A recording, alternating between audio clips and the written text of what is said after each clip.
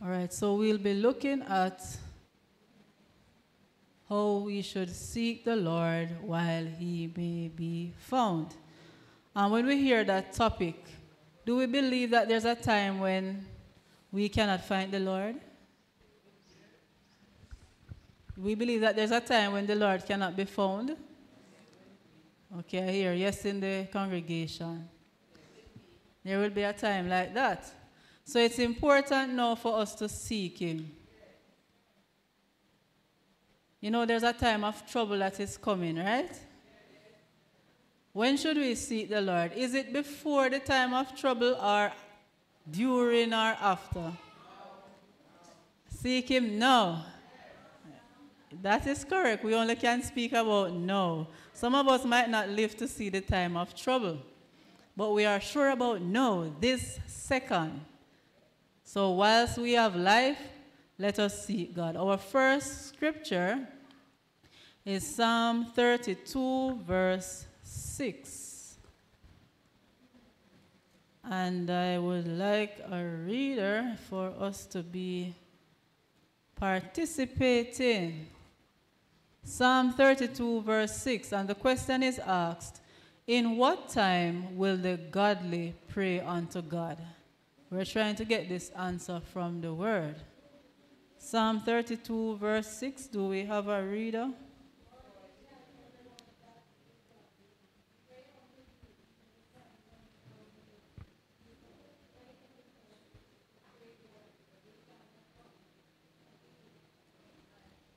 Amen. So it says, for this shall everyone that is godly pray unto thee in a time when thou mayest be found.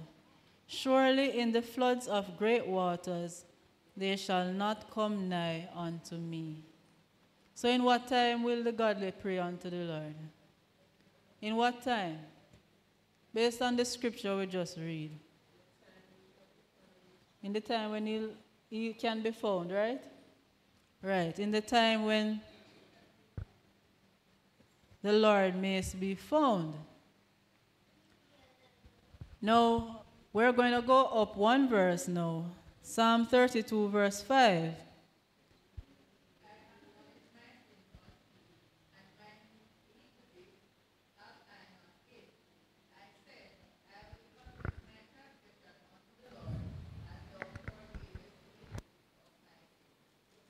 Amen. So it says that I acknowledge my sin. And there is confession. Right? And the Lord forgave the iniquity of my sin. Now remember, the previous scripture begins by saying, for this, right? And now Psalm 32 verse 5 was read. So what were the godly praying for? Remember, the verse 6 says, for this. For forgiveness of sins, right? Yes. And it is important for us as a people to be afflicting our souls. If we recall in the sanctuary, the earthly sanctuary, when the priest went into the most holy place, what were the persons outside doing? Making confession and searching, repenting, afflicting their souls. Because nobody outside would know when the priest is finished or when he's on his way back out. And remember now that we cannot be found with any sin at that point in time. Now the godly pray for the forgiveness of their sins in the time when Jesus may be found. Now can I have a reader for Isaiah 55, verse 6 and 7. This should make it much clearer. That's Isaiah 55, verse 6 and 7.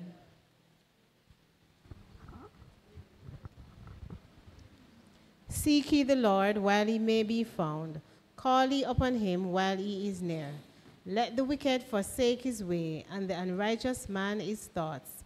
and let him return unto the Lord, and he will have mercy upon him, and to our God, for he will abundantly pardon. Amen. So we are seeking the Lord whilst he may be found, and confessing our sins. And we are so happy that he is faithful and just to forgive us and to cleanse us of all unrighteousness. Now, where is Christ now, so that we can seek him and understand his work in our behalf? Where is Christ now, so that we can seek him and understand his work in our behalf? Anybody wishes to answer? Where is Christ now? In the most holy place. And now we're going to turn to the scriptures. Hebrews chapter 8.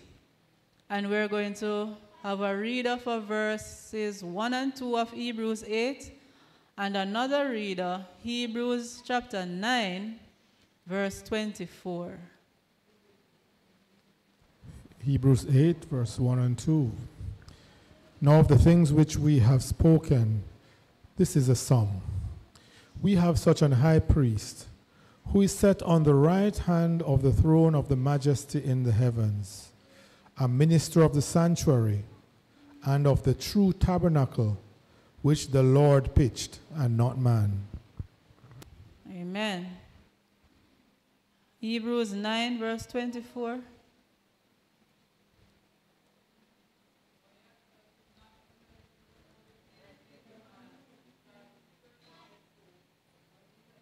Itself, for Yahshua is not enter into the holy place made with hands, which are the figures of the true, but into heaven itself, now to appear in the presence of Yahweh for us. Okay, so it says that Christ is in the heavenly sanctuary, and he's in the most holy place, and his appearance there is to present our petitions, right? When we confess, when we are afflicting our souls, it is Christ who is interceding on our behalf. Now, since October 22, 1844, Jesus has been in the most holy place of the heavenly sanctuary, doing the work of investigative judgment, as was done on the Day of Atonement in the earthly sanctuary. And you can study Daniel 8:14 and Daniel 9:24 to 27. Now let's look at the ministry of the high priest in the earthly sanctuary to see what Jesus is doing now in the heavenly.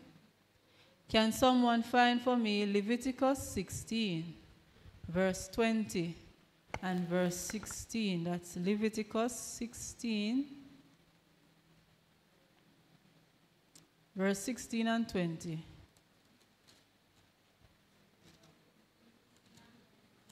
Yes. And he shall make an atonement for the, And he shall make an atonement for the holy place,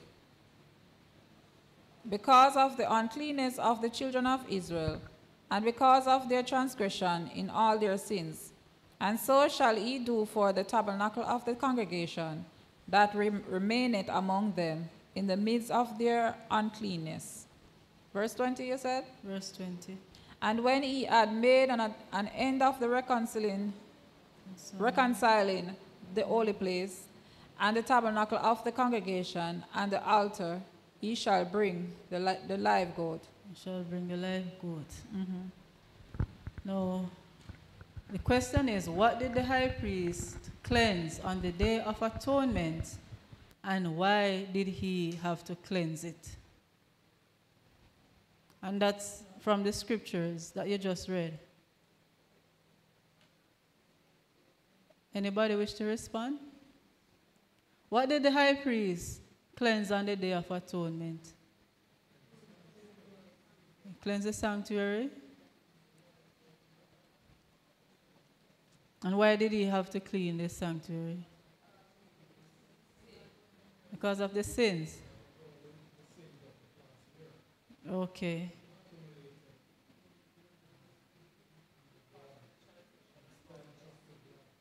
Okay.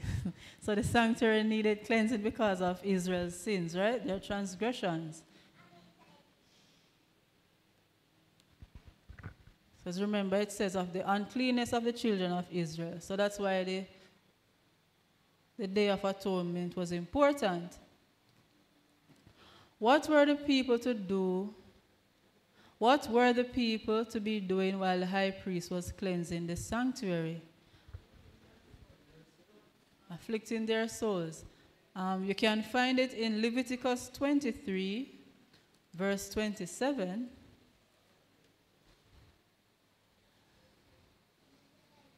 What does the Bible say? Month. Also on the 10th day of the 7th month, there shall be a day of atonement. It shall be an holy convocation unto you. And ye shall afflict your souls and offer an offering made by fire unto the Lord. Amen. So remember the topic, seek the Lord while he may be found. And we are all in agreement that Christ is in the most holy place right now, interceding on our behalf. And there is coming a time when there will be no more intercessor. Amen. And remember now, our probation closes at what point? At the end of his work in this most holy. No. No. At death, right? At death. Yes, let it be clear. So Yes. if I die now, my probation closes. We know overall, when he stands, it is finished for everyone. But for us now, if we should pass now, our probation closed. Go ahead, sis, I see your hand. If it can be closed before death, yes, based on when the names have been called. So, continue, you have to follow. Just a moment, wait for the mic, sis.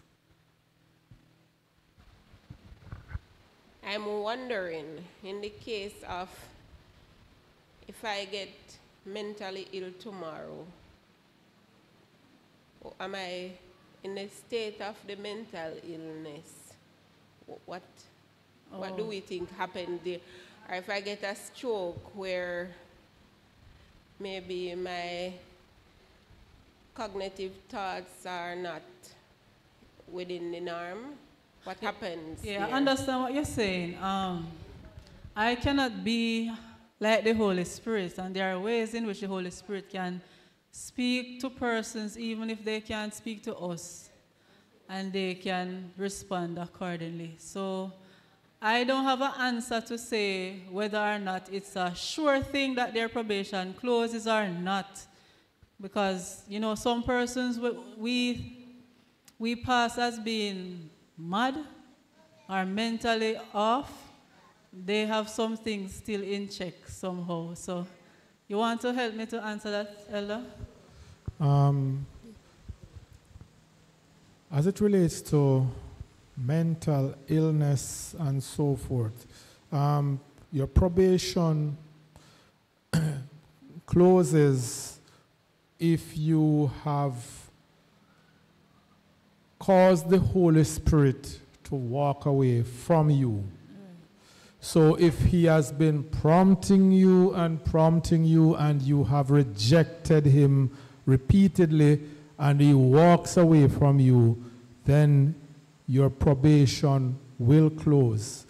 If you get a mental illness, it doesn't say that your mental illness will be forever. You can get healing and come back, and in your mental illness, you will not be responsible for what is in your mind, because you are not able to control your mind. But the question you need to ask yourself, what state of mind was I in before this mental illness or let's say this stroke? What state was I in? Was I in a connection with the Lord? was I in a situation where I was being prompted by the Holy Spirit and I kept rejecting? So those are questions that we have to ponder on. That is why we are encouraged to live each day as if it is our last. Amen, amen. I'm in full agreement. So as we said, we are not the final judge in terms of what happens with any individual, because sometimes you see some persons, they say they're in coma and the Spirit can work with them still. So I don't have that foresight to say whether or not that person has been lost in terms of probation being closed or whatever the case is. Only the Almighty knows, right? But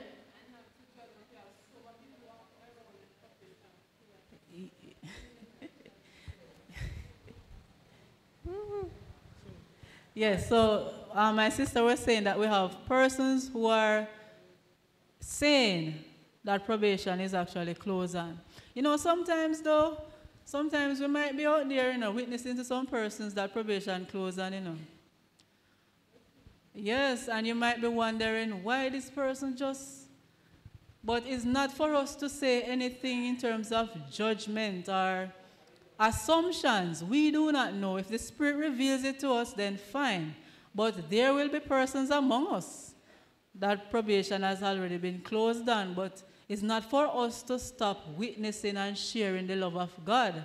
Even if probation closed on that person, you sharing the love of Jesus with that person can reach somebody else that probation has not yet been closed on. It's just for us to go and to do the work of God.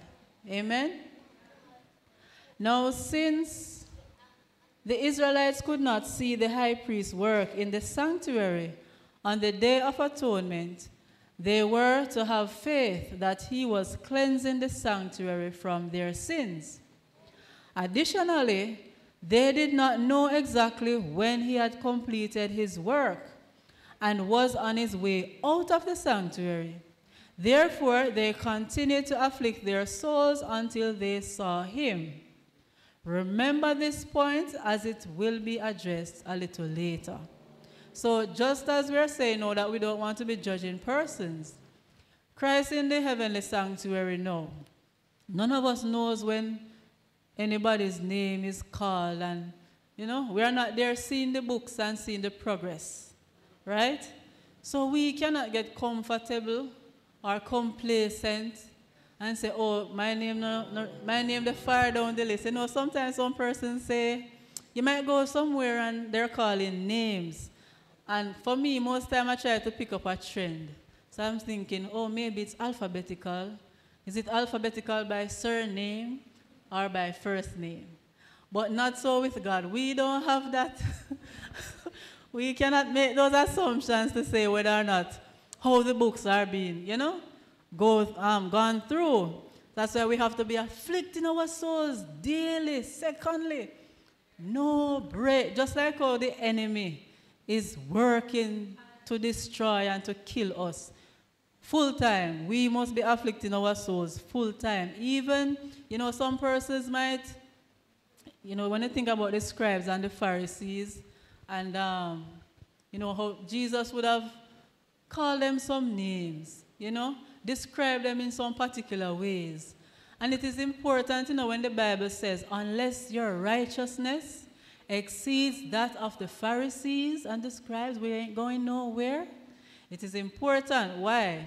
Because sometimes in the spiritual journey, brethren, we might feel like, you know, the spiritual is strong, you know. Some persons might believe that they are there. And based on like self-righteousness now, you might treat persons like, oh, you are there and they are here. And it's not for, it's constantly within Christ's sight. We are in need of the blood of Jesus. So we have to continue to afflict our souls until when it is finished, or we should pass. Now, when Jesus finishes his work of cleansing the heavenly sanctuary, what does this signify? Do you want the scripture first or you want to try and respond? When Christ finishes his work of cleansing the heavenly sanctuary, what does this signify? What does this mean? Ending of intercession. So Daniel 12 verse 1. Can somebody find that for me, please? And Luke 13, 25 to 27. So Daniel 12 verse 1. That's a well-known text. Somebody is standing. Yes. You want to read? You reading? Question? Yeah. Oh, go ahead. If heaven is a holy place, how comes? Want some more time to think about the question? Okay. Do we have a reader for Daniel 12 verse 1? And at that time shall Michael stand up, the great prince, which standeth for the children of thy people. And there shall be a time of trouble, such as never was since there was a nation, even to that same time. And at that time thy people shall be delivered, every one that shall be found written in the book. Amen. You remember the first question as we started the study? We spoke about the time of trouble and we asked the question, when should we be afflicting our souls? Before, during, or after? And we see the scripture is telling us here. When Michael stands up, what comes after? There shall be a time of trouble. You ready to ask the question now, Dave? Go ahead. If heaven is a holy place, how comes?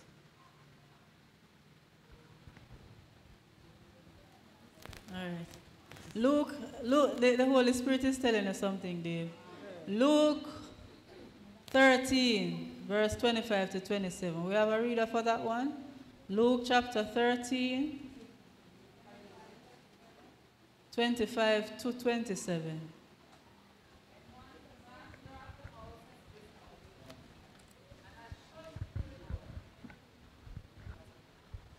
Use the mic, please, for those who are online.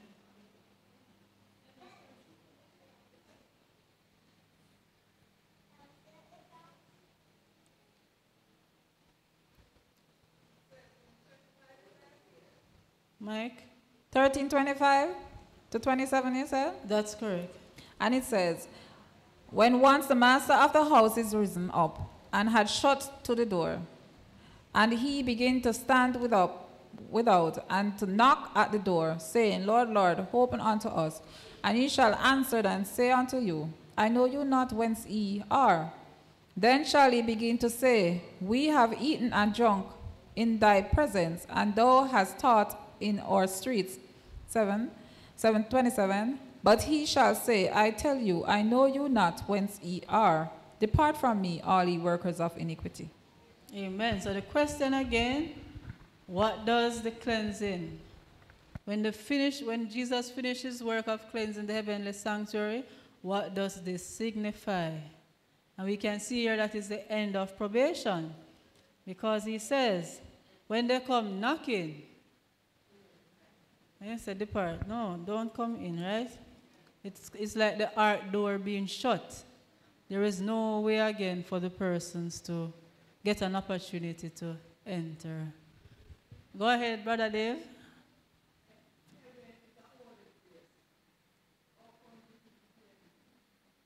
Oh, you weren't here last week? Yes, it needs cleansing, Brother Dave, similar to the earthly sanctuary. The records of our sins is in this sanctuary. All right, so I'm going to read a quotation from The Great Controversy, page 614. It says, when he leaves the sanctuary, Darkness covers the inhabitants of the earth. In that fearful time, the righteous must live in the sight of a holy God without an intercessor. The restraint which has been upon the wicked is removed, and Satan has entire control of the finally impenitent. Can you imagine that time? When, with all the wickedness that we're seeing now in the land, there is still restraint. God's long suffering has ended. The world has rejected his mercy, despised his love, and trampled upon his law. The wicked have passed the boundary of their probation.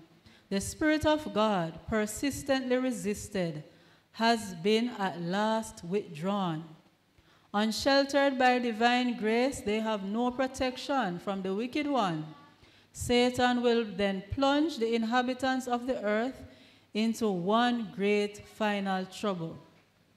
As the angels of God cease to hold in check the fierce winds of human passion, all the elements of strife will be let loose. The whole world, will be involved in ruin, more terrible than that which came upon Jerusalem of old. Now, once Jesus leaves the heavenly sanctuary, what will happen to unrepentant sinners?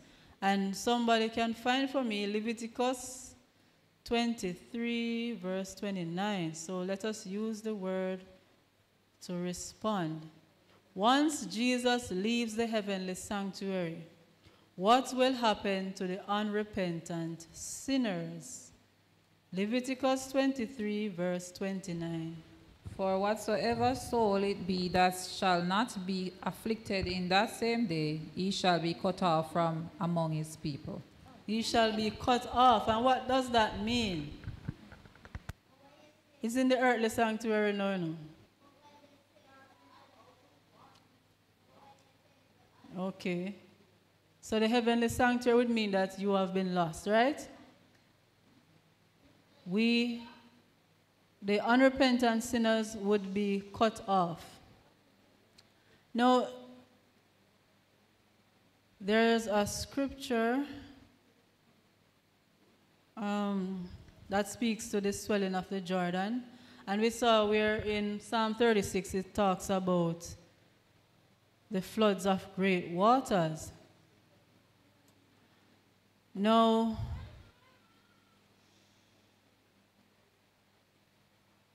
there's a quotation that I'll be reading, but I have a note. It says, as you read the following quotation, bear in mind that at this time the Sunday law has passed, God's faithful saints have been tested and sealed, and then they go forth to give the final warning to the world for others to join God's ranks. Once the third angel's message finishes sounding, probation closes on the world, and all cases are eternally decided. You hear that last part? Once the third angel's message finishes sounding, probation closes on the world, and all cases are eternally decided. I'm going to read this quote. Amen. It says, and when I look at that passage that you read to sis, it shows us, remember that when Yeshua was saying that I am the vine and you are the branches. Mm-hmm. And here when you read that passage earlier on, it said, and if you've been cut off from the vine, yeah? That branch when it chopped off, it just withered and died. Yes. So you can literally see that those persons are those who are lost. Yes, amen. And it is the same for us now, in the sense that if we do not abide in Christ, we can be cut off. We don't know about the probation aspect of it, but just by living a Christ-like life, if we don't abide in Christ, then we are getting weaker and weaker, which eventually leads to being cut off. Now, when the third angel's message closes, mercy no longer pleads for the guilty inhabitants of the earth. The people of God have accomplished their work. They have received the latter rain. the refreshing from the presence of the Lord, and they are prepared for the trying hour before them. Angels are hastening to and fro in heaven. An angel returning from the earth announces that his work is done. The final test has been brought upon the world, and all who have proved themselves loyal to the divine precepts have received the seal of the living God. Then Jesus ceases his intercession in the sanctuary above. So, one of the things that precedes the close of the intercession is the sealing, right? So God's people must be sealed before he steps out, before he stands up. He lifts his hands with a loud voice, says, "It is done." And all the angelic hosts lay off their crowns as he makes a solemn announcement. He that is just, well, I like to say the just first, right? So it says, "He that is unjust, let him be unjust still. And he which is filthy, let him be filthy still. And he that is righteous, let him be righteous still. And he that is holy, let him be holy still." And that can be found in Revelation 22, verse 11. Now every case has been decided for life or death, whether eternal life or death. Christ has made the atonement for his people and blotted out their sins.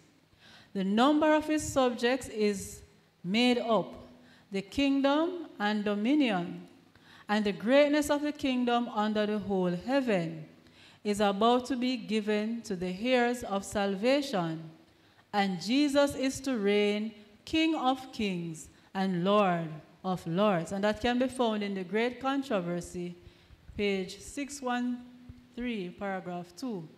Dave, I see your hand.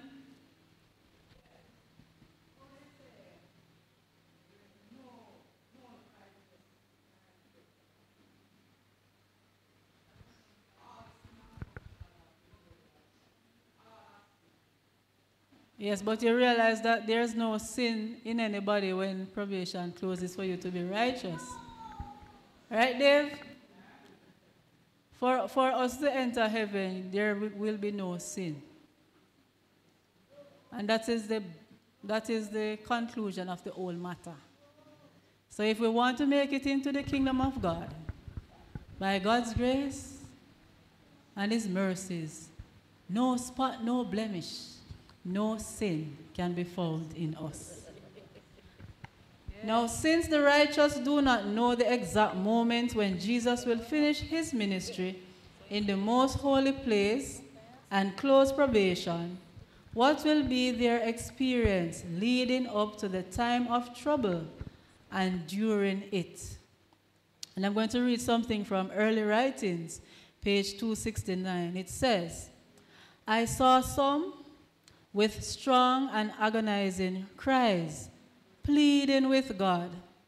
Their countenances were pale and marked with deep anxiety, expressive of their internal struggle. Firmness and great earnestness was expressed in their countenances. Large drops of perspiration fell from their foreheads. Now and then their faces would light up with the marks of God's approbation, and again the same solemn, earnest, anxious look would settle upon them." And if you remember Jesus in the final stages, he was sweating, and what happened to his sweat? It became drops of blood. And so we as a people have to be agonizing. It's a struggle, between the spiritual man and the flesh.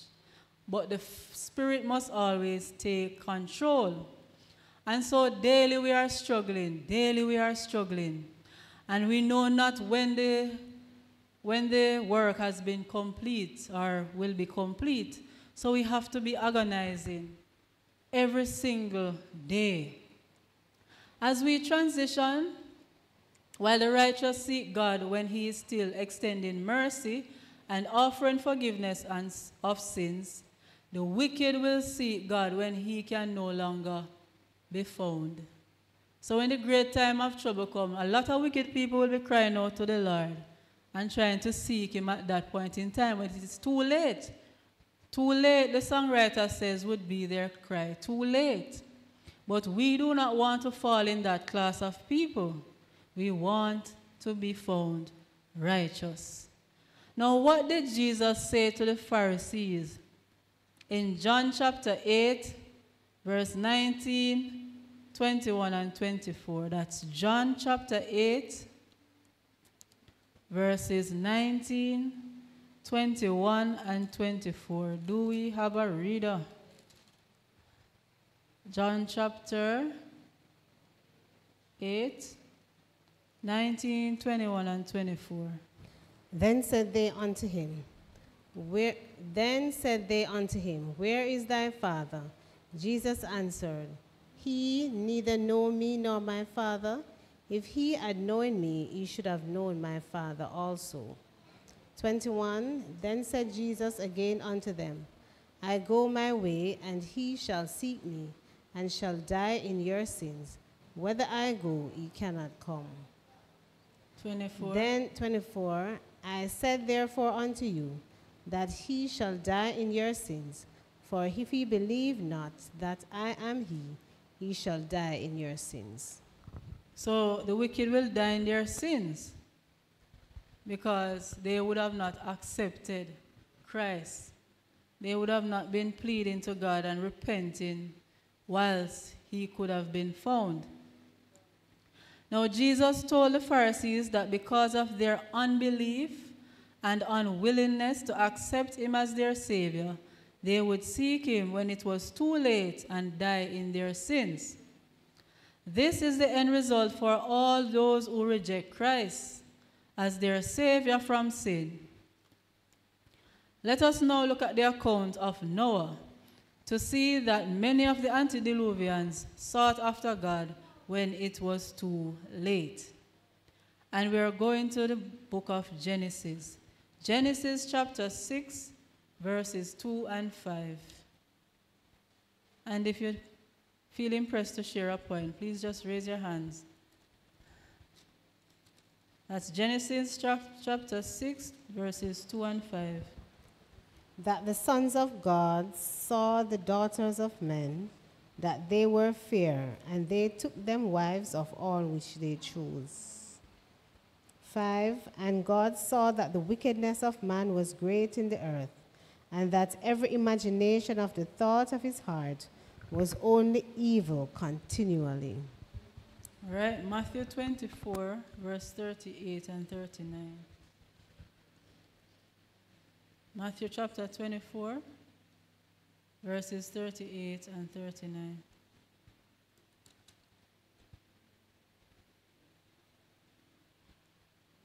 For as in the days that were before the flood, they were eating and drinking, marrying and giving in marriage, until the day that Noah entered into the ark. 39. 39. And know not until the flood came, and took them all away, so shall also the coming of the Son of Man be. Amen. So what kept the antediluvians from accepting the message of salvation to get aboard the ark? What do you think kept them out from accepting the message of salvation? What are some of the things you believe that? Is marrying a bad thing? No, marrying is not a bad thing, right? So what do you think kept them out? Unbelief. And worldly pleasures also. And that is one of the greatest challenges. You know, sometimes persons are so enticed with what the world has to offer them. Even though you're witnessing to persons and they might find some excuses. Remember the parable? When they bid them to come to the marriage. Oh, I just got married and I need to go on honeymoon. I just bought a piece of land and, business is going well. So These things are some of the things that will keep a lot of persons from accepting the message of salvation, because I guess maybe they believe there's more time, but the enemy uses these snares: the lust of the eyes, the lust of the flesh, and the pride of life. And those three things are what will keep us, if we do not accept the message, to be doomed. Now, what did the wicked antediluvians do once the ark door was shut and the rain began to fall? What do you think they did when the door was shut and the rain started falling? Huh? Cry for mercy. Bang the door. Oh my. And you know, it is so sad for us. And if some of us live through the time of trouble and stuff, then maybe you would have a similar situation. But the reading says that the violence of the storm increased, and there were mingled with the warring of the elements the wailings of the people who had despised the authority of God. Now, use your imagination, brethren. We're in here and we're just visualize this picture. Trees, buildings, rocks, and earth were hurled in every direction. The terror of man and beast was beyond description. And even Satan himself, who was compelled to be amid the warring elements, feared for his own existence.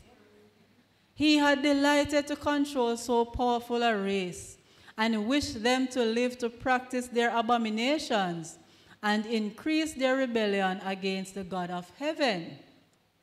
He now uttered imprecations against God, charging him with injustice and cruelty.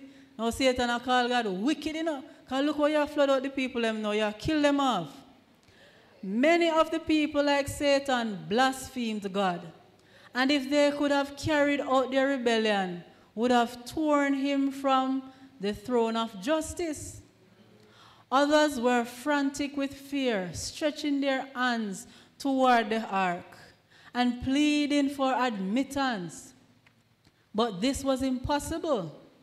God had closed the door, the only entrance, and shut Noah in and the ungodly out. He alone could open the door. Their fear and repentance came too late. Conscience was at last awake to know that there was a God who ruled in the heavens. They called upon him earnestly, but his ear was not open to their cry. Some in their desperation sought to break into the ark. You can imagine now, like burglars.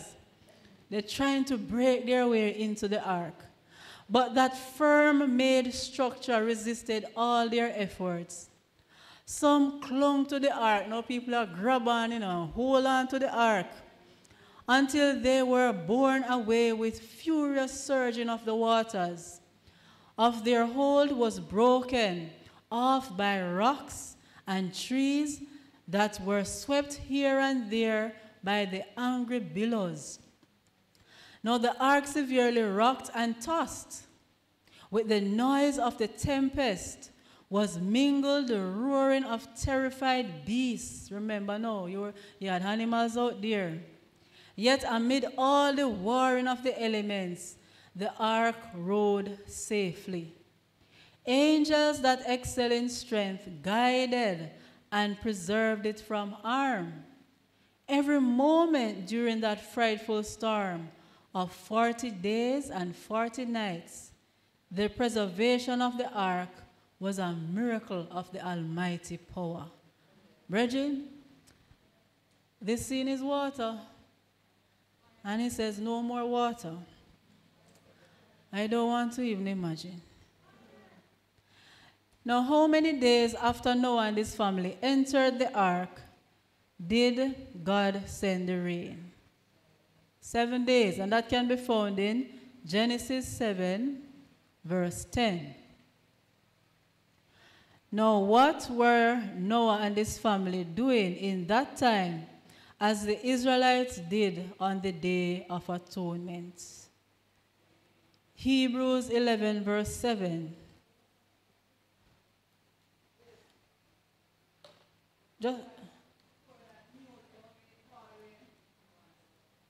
No, they never saw rain before that day. And that's what it takes to enter the kingdom. If without faith you can't please God, Dave, and there's a scripture that says, because they don't have faith. Without faith is a sin. When you don't have faith is a sin, you know. Your hand still up, Dave? The scripture? 11 verse 7, Hebrews 11. By faith Noah, being warned of Yahweh of things not seen as yet, moved with fear, prepared an ark for the saving of his people, by the which he condemned the world, and became heir of the righteousness which is by faith. So what happened to Noah there? You see that, Dave? He became heir of the righteousness which is by faith. So you mentioned before, if the persons never saw rain, why would they go on the ark? No one never saw rain either, Dave. And he was the one who constructed it. And you know, he wasn't thinking in his right mind. After constructing the ark, and he was preaching for how long? That is more than faith, right? So we need to have faith. Without faith, it is impossible to please God. Go again.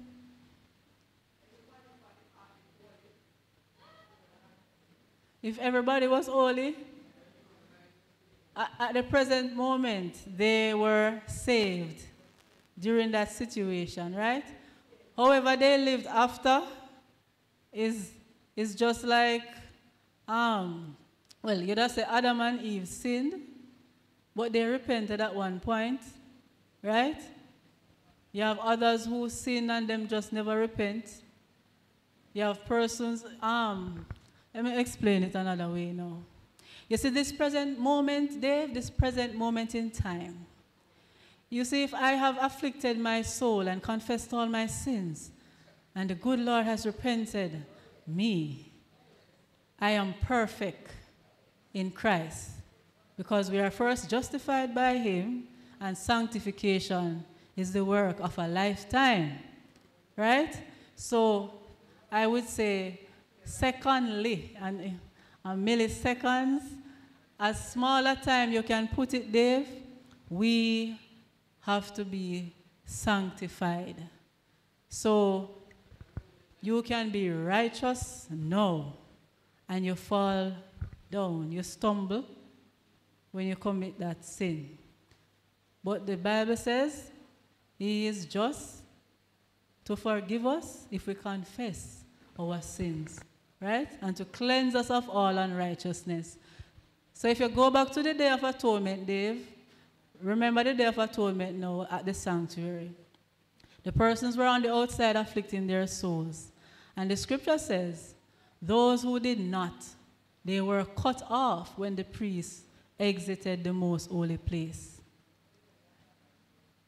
And so it's the same thing with us today, daily. Remember now, Christ is interceding on our behalf in the sanctuary. So one saved is not always saved. So if I confess and repent right now, and when I leave church, I go and sin, the sins are there, and the only way they can be blotted out is through the Messiah. We confessing and repenting, right? That answers your question? Okay then. Sis, you have your hand up? Mike?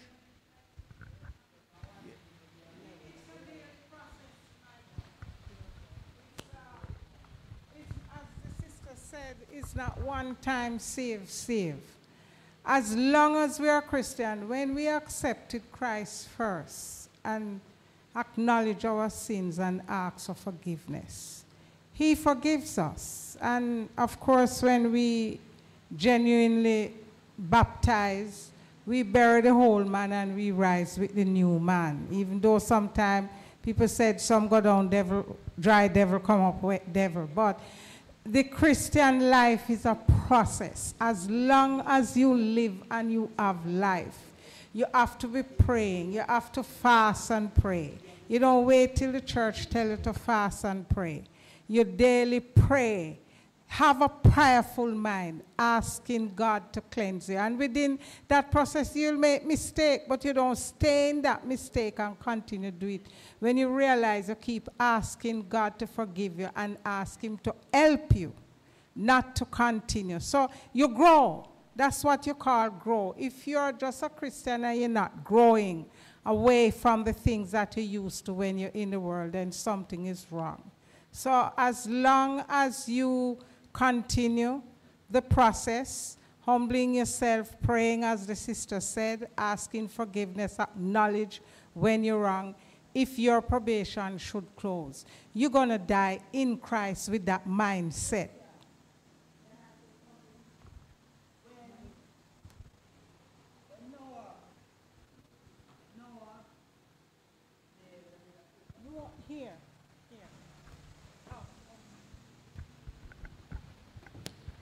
Sis, when Noah did get swept by the flood, and the rest of sin of them were in the world, John did. How come sins exist back in that nation? Because Noah's sons, you see, those people was not obedient. Obedience and faith, as the sister says, is the key. Noah and his family were obedient, okay? So they were saved. So they were counted righteous at that time because they were obedient to God and listened to the warning. The other nation didn't. But after God saved them in the ark, their sons came and did bad. Those people, sinning again. So until now, it is going on, even to our generation. But Christ is saying that David said, I acknowledge my sin and my sin is ever before me. So you have to think about you now as an individual if you want to be saved. What kind of lifestyle you're going to choose to live. But you have to know that you're going to have to daily pray and ask God to intervene in your life so He can transform. His transforming power can transform your life daily into His likeness. So as long as you live or we live, we have to continue on that path, praying and asking Him. And as the sister said, you pray, you ask for forgiveness. If you fall down, get up, don't stay down. And by you doing that, you never know if your probation closes, you will have that mindset in Jesus to be saved because you humble yourself and you're obedient, you acknowledge your sin and you give it to the Lord and you ask the Lord to help you to grow and you're growing. So Dave, let me respond to you. Right? You asked the question why sin existed after the flood. Right? That's the question. Did the flood take away Satan? Okay, so remember that. The flood did not wash away Satan. He did not die at that time. So the great controversy continues. And we are all in this great conflict, and we make choices every second. So yes, they were saved in the ark. When they came to the dry land, Satan was still around, right? And they were faced with temptations and all these things, and made conscious choices. That's okay for you? All right, you can go ahead. Well, to answer his question, I think the question is driving at it might be even have the answer. Those who were saved in the ark, not all were righteous. The righteousness was imputed to them. Yeah. They were saved upon the merit of Noah, just like today, Christ's righteousness is imputed unto us. So it is based upon Christ's righteousness why we are saved. Similarly, they entered into the ark because they made a choice to obey and follow Abraham, but not Abraham, Noah. But Noah was the man who stood firm. Yeah, but remember now, the scripture just said, what were Noah and his family doing? Similar to what the Israelites did in the day of atonement. I'm responding to his question, because when we read the scripture did not tell us that Noah's children were faithful. They did not. It's not they who moved by faith. It was Noah who moved by faith. And based upon Noah's faith. But they had to have faith to move in terms of agreeing with the I'm not parents. disagreeing with you. I'm Yes. not disagreeing with you, but I'm saying that we have to have faith to be saved. Right. But if we try to be righteous by ourselves, without Christ's righteousness, it is futile. Right. Without Noah's faith, they would not enter into the ark, because they did not have enough faith, if for want of a better word, to say, I'm going to set out and believe that there are going to be rain and act upon that. Noah was the one who believed that. Right, and the scriptures made mention. When we read Hebrews, it says by faith Noah. It never says by faith Noah's family. family. Because the family, and that is what, and remember, the concept was just like what Joshua could have said, as for me and my house. No, we don't, it is no longer the family. So the father, the mother could be righteous. That does not pass down to the children. They have to make a decision for themselves. And that is why when Christ comes again, it will be difficult for us to go back, because it's not that somebody's righteousness will get us into heaven. No. It will be our choice to overcome. So we would have seen and make a decision that we would turn from sin. Amen. And when we make that decision, then it is more difficult for us to go back. Amen. And if you remember Lot, the angel had to pull them out of Sodom and Gomorrah. So, you talk about the family and Noah's faith. Yes, and even and Israel. they moved on their own. But in that case, the angel himself had to hold them and pull them out of Sodom. And what did Lot's wife do? Look back. Yes, so I was going to point that out because to make for me clear, the Bible said Noah and his family. Now, Noah's family could have chosen not to go with him. Could say, man, you're crazy. We have never seen rain. How comes you telling us about rain? But Noah, as the preacher said today, trained up his children in the way of the Lord. So they trusted their father, that their father really was hearing from God. And they made that decision to stand with their father in the decision that their father made. So they were counted righteous with Noah. So that, but after everybody go on their own, as the sister said, the devil was around, so they were tempted. I was going to go to Lot, where when the angel go for Lot, they didn't go for Lot alone. They go for his family too. But there were children who did not choose to go with the angel and Lot. His wife go because it's like maybe she feels she was forced to go, but she didn't willingly go. So therefore, she get messed up along the line. So it's all, to how I see it, it wasn't just that they were saved just by Noah's merit, which is good. That's a good example. They were saved because of the choice that they make with their father to be saved. Otherwise, I don't think they would have been saved. But it's a good point that the brother bring out. Amen. Yes, too. And remember that back then, Israel was to be saved as a nation, not as individuals. So based on what he was saying, they followed Noah into the ark so that they were saved as a group. Okay. But at the end of it all, we all have a choice to make. And we cannot depend on mother, father, husband, wife, nor child, cousin, whatever the relationship is, that their righteousness will cover us. Remember the 10 foolish virgins. If that was the case, they could have shared the oil.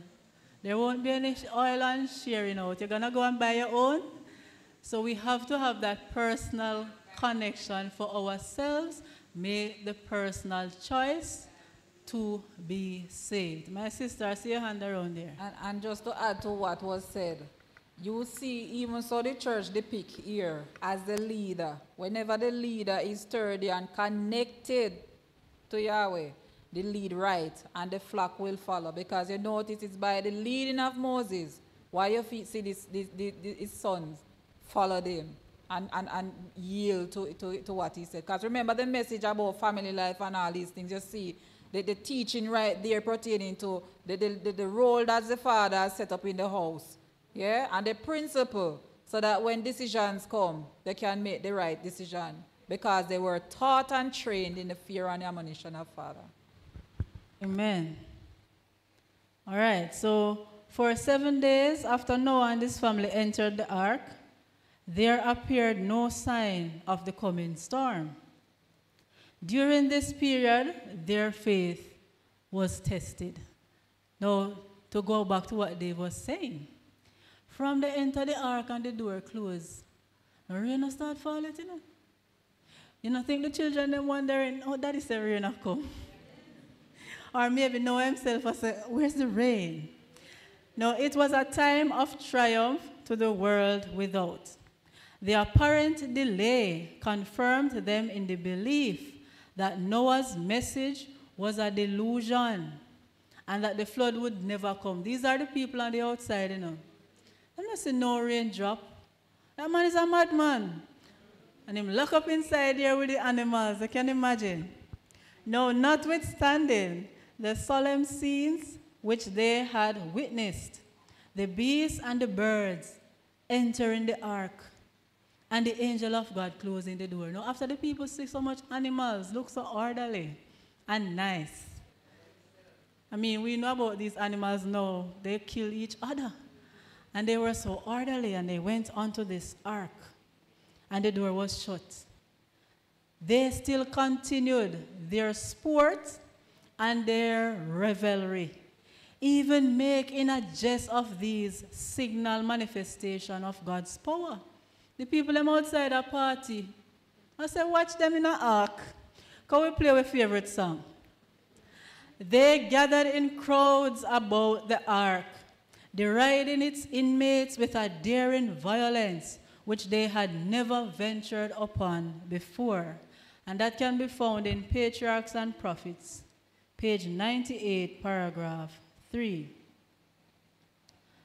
Note, the judgment of the flood upon the antediluvian world would also represent the plagues that will fall upon unrepentant sinners in these last days, once probation has closed and they are found outside of God's ark of mercy and salvation. And we can read now Revelation 15:1, just to clarify this statement. Revelation 15:1 and Revelation 16:1 and 2. So the first text is Revelation 15, verse 1. Go ahead. And I saw another sign in heaven, great and marvelous, 7 angels having the 7 last plagues, for in them is filled up the wrath of Yahweh. 16:1 and 2. And I heard a great voice out of the temple, saying to the 7 angels, go your ways, and pour out the vials of the wrath of Yahweh upon the earth. And the first went, and poured out his vial upon the earth, and there fell a noisome and grievous sore upon the men which had the mark of the beast, and upon them which worshipped his image. So 2 sets of people there, right? Those who had the mark of the beast and those who worshipped his image. And you can imagine those vials that were released. But there is hope in this scripture. What took place before these vials were thrown out? God's people were sealed. Just like Noah and his family were in the ark before the flood, God's people will be sealed before we have these plagues. Now the final question says, Who else tried to repent after he saw that probation has closed for him? And I'm going to leave you to meditate upon this. Read Matthew 27, verses 3 to 5. We can read the text.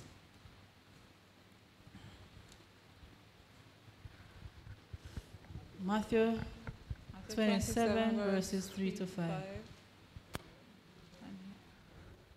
When the morning was come, all the chief priests and elders of the people took counsel against Joshua to put him to death. And when they had bound him, they led him away and delivered him to Pontius Pilate, the governor. Then Judas, which had betrayed him, when he saw that he was condemned, repented himself and brought again the 30 pieces of silver to the chief priests and elders, saying, I have sinned in that I have betrayed the innocent blood. And they said, what is that to us? See thou to that. And he cast down the pieces of silver in the temple and departed and went and hanged himself. You hear what Judas did? He went and hanged himself. But it's not like he never repented, but it was too late. And I'm praying for all of us that by God's grace, we won't fall into a similar circumstance like the examples shown, even Judas himself, where upon, the close of probation, we would have sought to seek the Lord when he no longer can be found. You have your hand up, sis? Yeah, I was just looking at when Judas repented. And I remember Peter also when Yahshua told him that he will deny him. And here I look at these two persons who repented, but one didn't sincerely. This one go and hang himself because genuine repentance worketh sorrow. And based on what he would understand, that he wouldn't drive himself to hang himself, because remember that Yahshua was still alive and he could go to him. The probation was there still, based on the prophecy of the 70 weeks, which was pointed onto them. And he was present.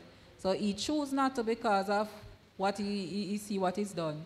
But Peter genuinely repent and sorrow and turn and choose to do that which is right. But he go and hang himself. Can a man justify himself by hanging himself? Yes, say? But it shows you how far gone he was. Yeah, because he was lost. Peter wasn't so far gone. When we play with sin, I think the speaker mentioned it even this morning, when we meddle with this thing called sin, we can reach to a point of no return. And I believe that's where Judas brought himself to. Not that he wouldn't have an opportunity or whatever, but he went so far gone into sin that there wasn't any point of return. Your hand? Your hand?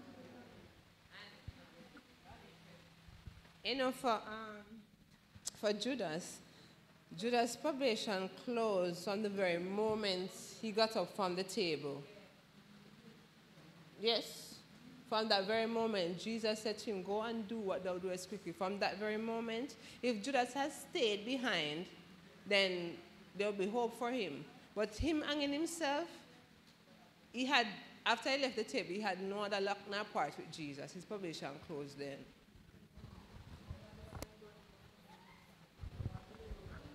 Just to continue, because that's the point I was gonna, but just to continue on where she left off, if you notice before he left the table, Jesus had given him the opportunity to repent.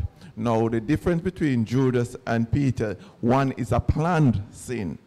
So Judas sit down and he planned it. He had enough time to think on it. Now, Peter, even though he was forewarned, it was still impulsive. So in the moment, fearing because of the fearing the consequence, he said something that really comes out of fear. And when he recognized what was done, he was willing enough to say, hey, I'm sorry. But Judas, on the other hand, saw the consequence, but because his eyes were fixed and connected to, or let me not say fix, his love was transfer. So he loved the world or money more than how he loved Jesus. But when you recognize, it's like you never recognize that once you do this, then the bank is shut down. Amen. So now you recognize the bank is closed. You're sorry because you're not going to get more. Amen. Sister, until you get the mic, I just want to comment. When you look at the two scenarios, though, both were given a warning. Jesus said at the Passover, right? One of you, he never said, like he said to Peter, that you're going to deny me. But he made the statement that somebody will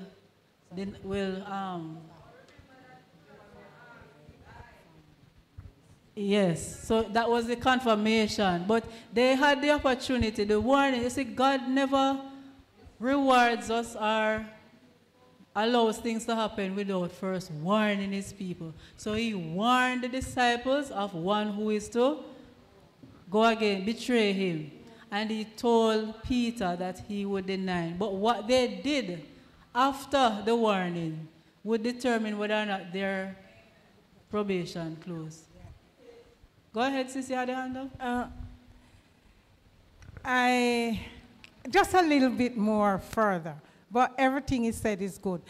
Based on God's word, I think it's Proverbs 30, where it said, remove pride far away from me. It's like Peter swallowed his pride and asked for forgiveness. Judas was, to me, based on the whole thing with him, even when Jesus spoke to him and he had the chance. Both of them had chance. Judas had chance. Peter had chance. Both of them were forewarned because Jesus said, Peter, you will deny me. And Jesus let Judas know that, hey, I know you're going to do what you're going to do. But after Peter did that, you see, to me, to know Christ and to turn your back on him is very, very dangerous. It could endanger your salvation. Judas had the chance to repent, but he was too proud to humble himself and seek forgiveness. Peter, in the other hand, knowing Christ, when he sees Christ's eyes look on him, he remembered what Jesus said to him. And in humility, he went and cried and seek for forgiveness, and he got forgiveness. And plenty of us today, we have to be very careful in the message, because I've seen people accept this message. And I was raised Adventist, but I embraced this message. And I've seen people who born in it, are in it a long time, longer than me, know more stuff than me. And they left the message and the things that they are saying and leading other people astray. It's very dangerous. I'm quickly going to say this quickly. I've known people who born in it and come in and stay in God's church and drag people out and go and form something by themselves. And I wouldn't tell you what happened to them. They really get a beating. Some died. Some look like whole men. And this is not, I'm not asking, I know this is true. It's very, very dangerous to come in contact with God and reject him. It was, to me, it was pride why Judas committed suicide. Because you see what you said a while ago? I can add to that as a testimony since week. Okay. Just a short with what sis said a while ago about persons who was in the faith and turned them back and cussed church and cussed people and cussed church members and all of these things. And this week I witnessed that same person body was found. Dog, eat him. Eat him. Yeah? And I know the last time I remember talking to that person was cussing all children, whoever, and classing and whoever. And the way the person speak over in life, because I always tell him, stop say them something there, brother. Stop say it. And he say, oh, if me dead, no, nobody see me, something yummy. And I the same thing happened to him. He was eating. He was eating that they don't have anything to find on his skull and his ear locks and few little fragments of his bone since week. Of mercy. Yeah? So, thank you for that testimony and the sharing. And we thank God for his words. And we are going to be temperate in all things. Moving on to the next segment. Dave, we'll have to take your hand another time. We can go ahead? I got permission, Dave. You can go ahead with your question. You need a mic, please.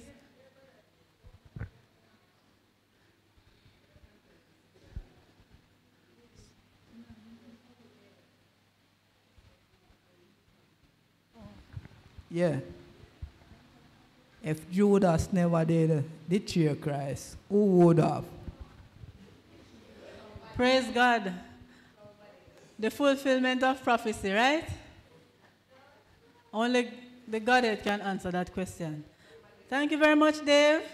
And we're about to close. We are going to pray to close.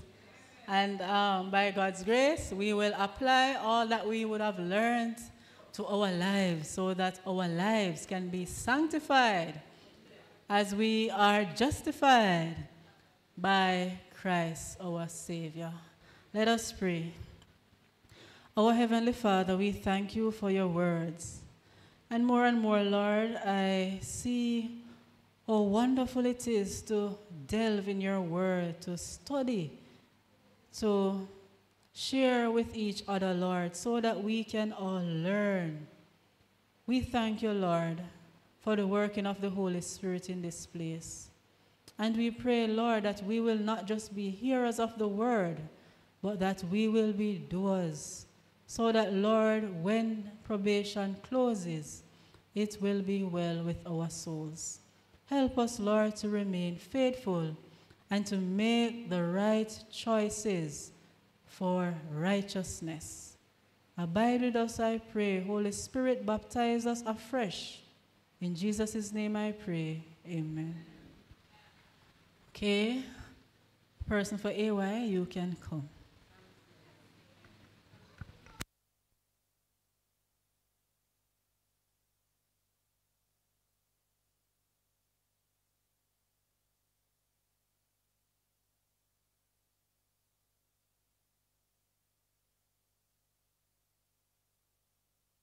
Okay, it's me again, and I will have company soon.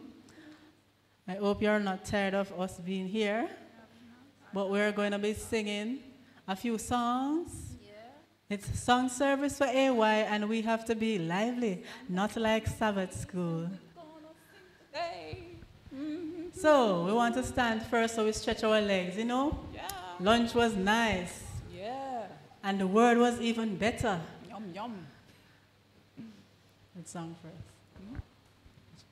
What you think about Jesus is alright. What you think about Jesus is alright. What you think about Jesus is alright.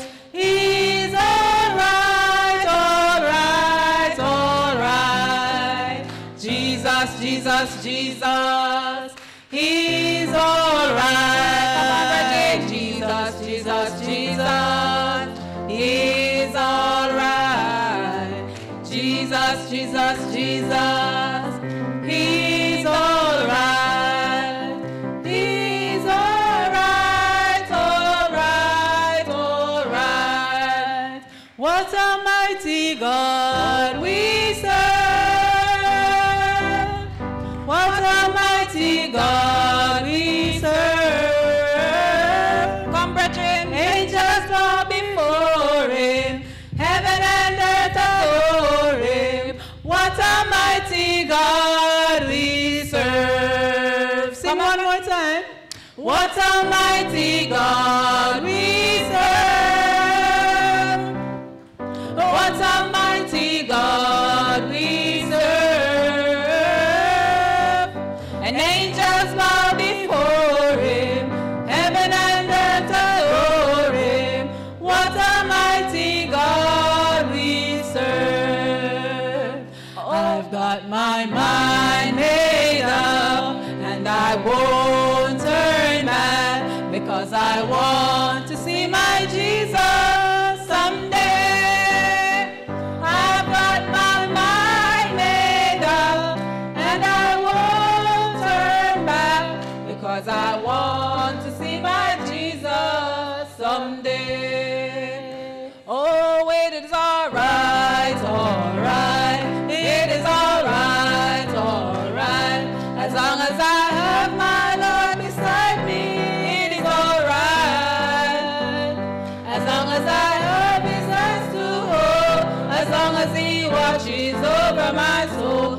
long as I'm under his control, it is all right. Goodbye, world. I'll stay no longer with you. Goodbye, pleasures of sin. I'll stay no longer with you. I made up my mind to go God's way the rest of my life. I made up my mind to go God's way the rest of my life. World, I'll stay no longer with you. Goodbye, pleasures of sin. I'll stay. I made up my mind to go the rest of my mind. I made up my mind to go God's way the rest of my life. we need some activity. We're going to be stretching our hands Yeah. and our legs.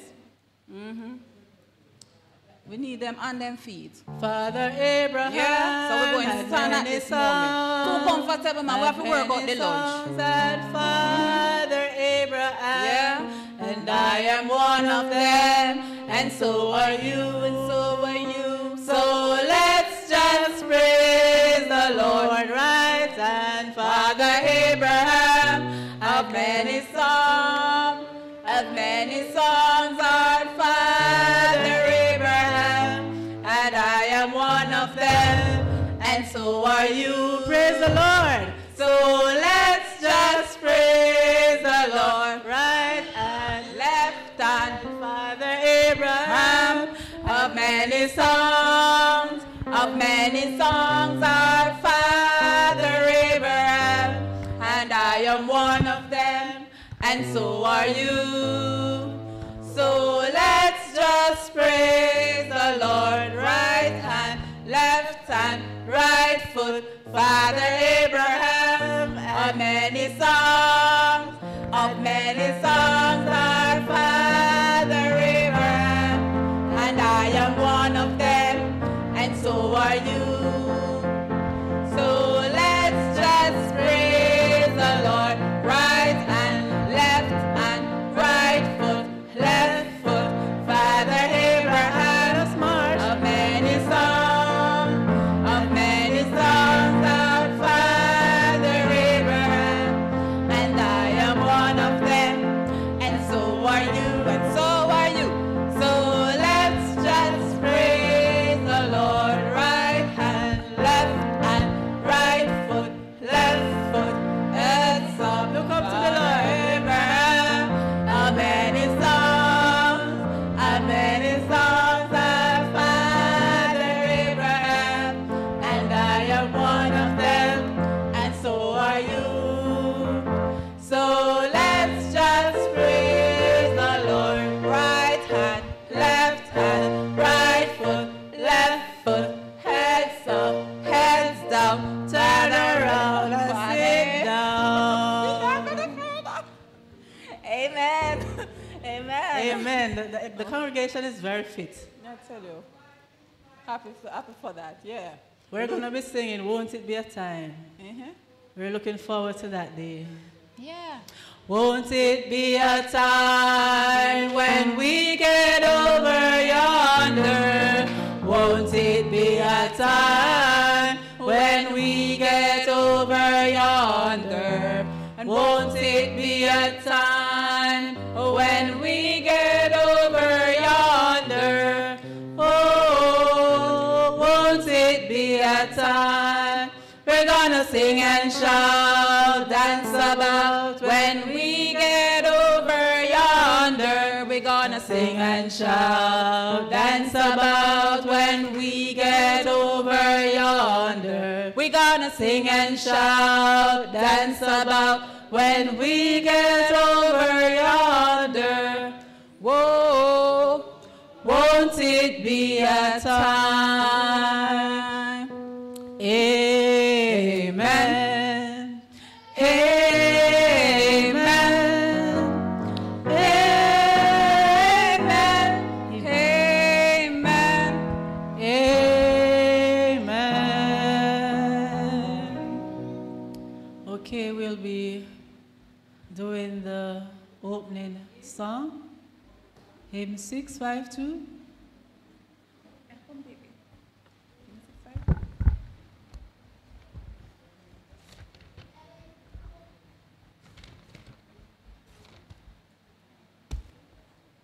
Love at Home.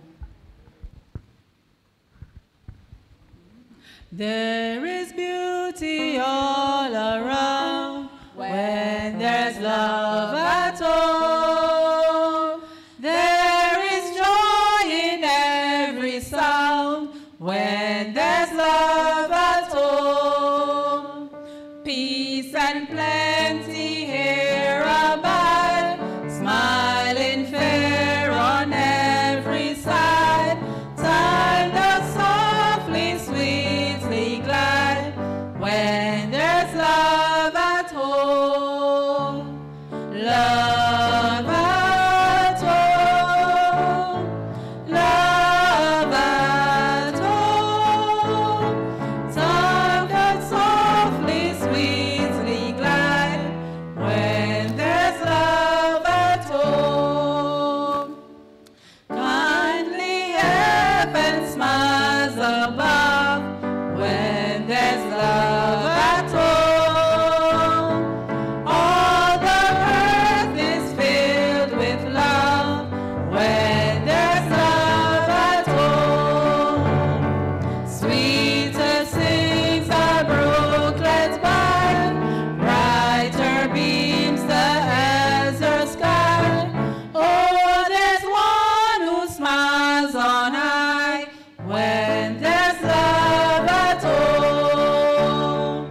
Love at home. Love at home. Time does softly, sweetly glide when there's love at home. Jesus, make me wholly thine, then there's love at home. May thy sacrifice be mine, then there's love at home. Safely from all harm I rest, with no sinful care distress. Through thy tender mercies blessed, when there's love at home. Love at home. Love at home. Time does softly, sweetly glide when there's love at home. Amen.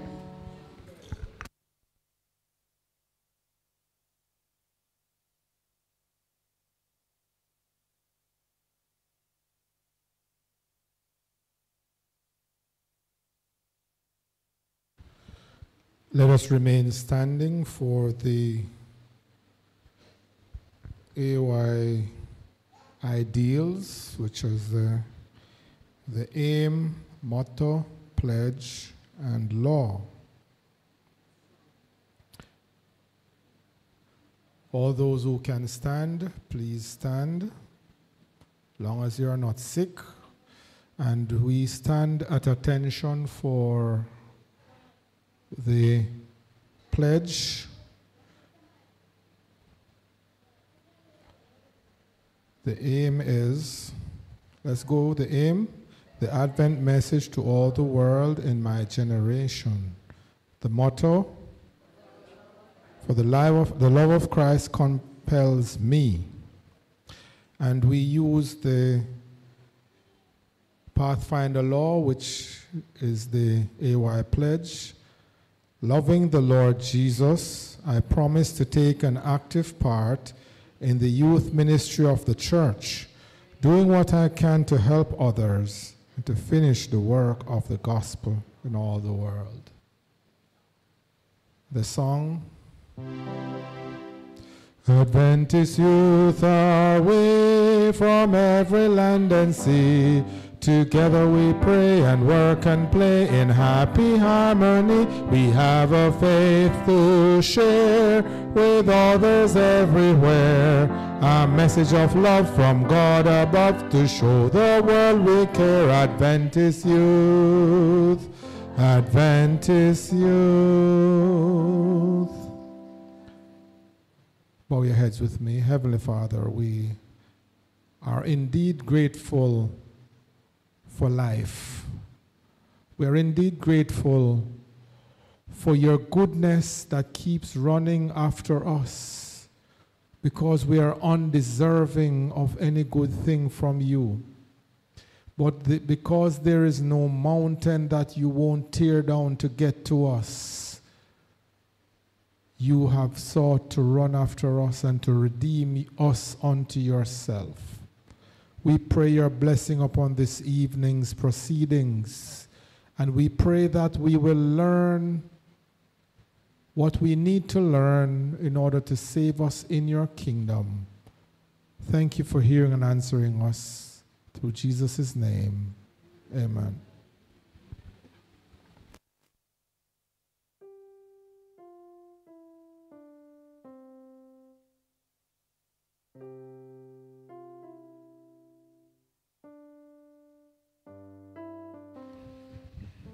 Happy Sabbath, everyone. Well, we are coming to the close of the Sabbath very soon. What time does the sun set today? 6 o'clock or 6:30? 6 o'clock? All right, so we have a short program. I need 3 groups. And you know, this evening I feel like using our fathers. So I'm going to choose 3 males to lead our groups. All right, so I'm just going to give out the papers quickly. I have the names of the persons in my head. All right, so I'm just going to call them. Brother Codner, group 3. So you have group 3, you're going to come right here. We have you have Jessica and some other persons working with you. Let me come down closer.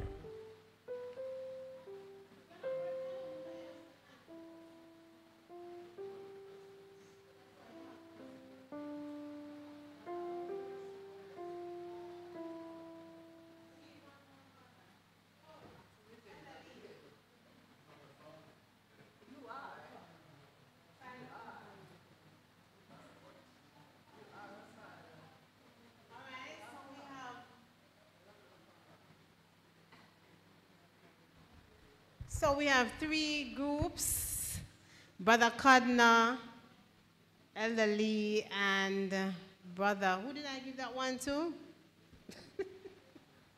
All right, so find your group and work with them. Elder Lee, you can go over that side. See, you have Sister Brown and some others working with. 5 minutes, and then you just answer the questions quickly. Okay? They're very easy. Somebody just come and tell us what went on in the discussion. All right? Answer the questions.